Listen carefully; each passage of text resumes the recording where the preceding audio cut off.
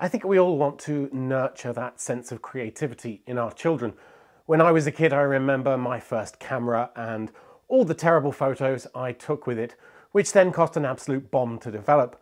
Thankfully, things are digital nowadays, and of course, every family probably has multiple devices like old smartphones and tablets that are capable of taking digital photos, but sometimes you want something simpler and more kid-friendly that doesn't include a web browser or YouTube app.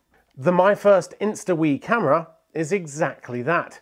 Oh, and it prints photos too, and stickers and labels too. Yeah, this is really cool. Maybe I won't give this to the kiddo after all, actually. It's in crowdfunding now, and you too can pick one up for less than $100, though this will rise to $130 RRP after the campaign ends.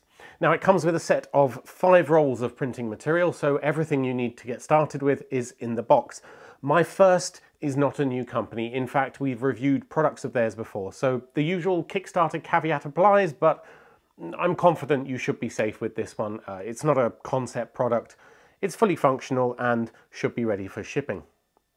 The MyFirst Insta Wi camera doesn't contain any sort of revolutionary printing technology. Quite the opposite, in fact. It uses thermal printing, which you'll probably be familiar with if you've ever got a receipt when in a shop. It's black and white, sure, but it's quick, durable, and more importantly, the rolls you can print onto are so common and cheap as to basically be free, like 100 prints for $1 sort of thing. So you don't need to worry about constantly shelling out for $10 packs that will give you 10 prints. Now, you can either use regular small rolls of receipt paper or the kind that come with a sticker backing. However, I will say that the regular rolls seem to come out a little bit higher quality. Now, this is a great compromise that marries the throwaway nature of digital photography with something cool and physical that you can hand out to your little friends and family. You could stick it on a photo collage board or put it in your scrapbook.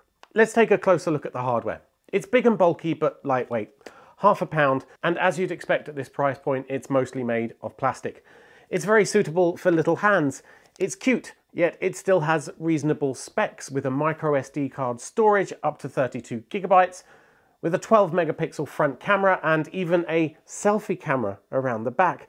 It even takes photos, albeit in AVI format, at 1080p, 30 FPS from the front camera and 720p from the rear camera. Now, obviously, the quality is nothing to boast about. However, the microphone leaves a bit to be desired, so I'll record the next bit on the camera itself just to demonstrate. The box includes a handy lanyard and this odd plastic stand, which isn't actually a docking or charging station, I should add. It seems like it might be powered somehow, given that it has buttons on the back, but actually those are just bits of plastic that sort of push through to the main buttons on the camera when it's sat in there. So this really is just a chunk of plastic to act as a stand. It won't actually charge the camera. Instead, that's done round the side with the included cable. Using the camera is incredibly easy, as you'd expect. Just hold down the power button to turn it on, then you've got a camera switch button to swap between front and rear cameras, and you have 2 buttons with which you can take a photo.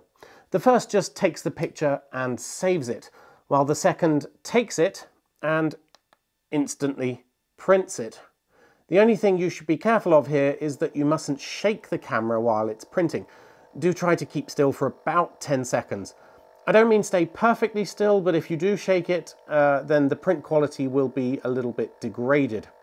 If you run out of thermal rolls, loading it again is child's play.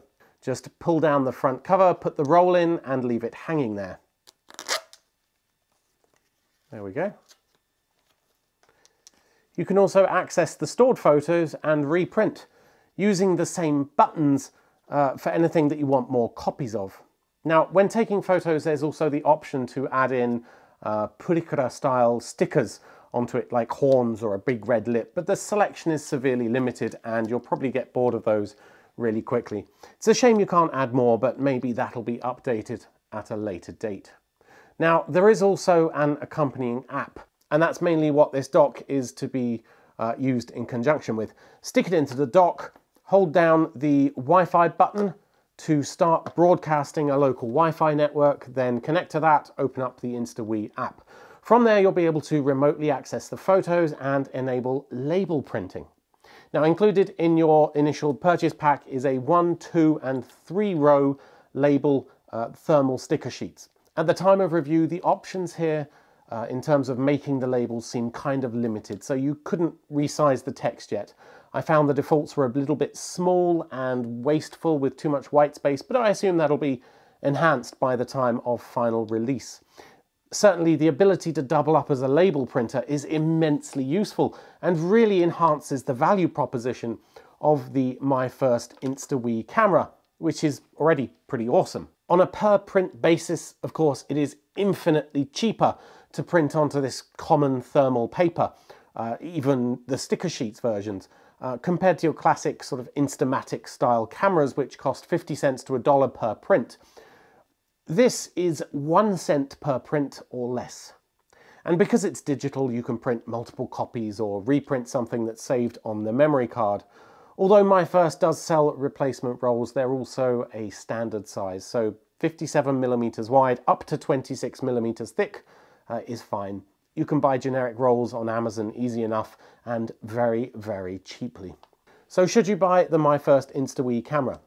As a first kids camera for toddlers and young children, the sort of age where you don't want them to have a smartphone yet, I think the MyFirst Insta Wi camera represents great value for money, as well as printing capabilities which they'll love. The fact it does label printing too is awesome and will give it a use as they grow up as well. Though that does require the use of the accompanying app, so parental guidance will be needed there. And the app does need a little bit of development still. The prints might be black and white, but they're cheap. And while the eco-credentials of thermal printing chemicals are somewhat questionable, I think the creative possibilities for kids outweigh all of that. All in, it's a great first instant camera for kids, which is exactly what it's trying to be. Anyway, thanks for watching. I hope this has helped you decide whether or not to back the MyFirst Insta Wi camera. If it has, then do hit the like button and consider subscribing to our channel for more gadget reviews, giveaways and more from all of us over at makeuseof.com.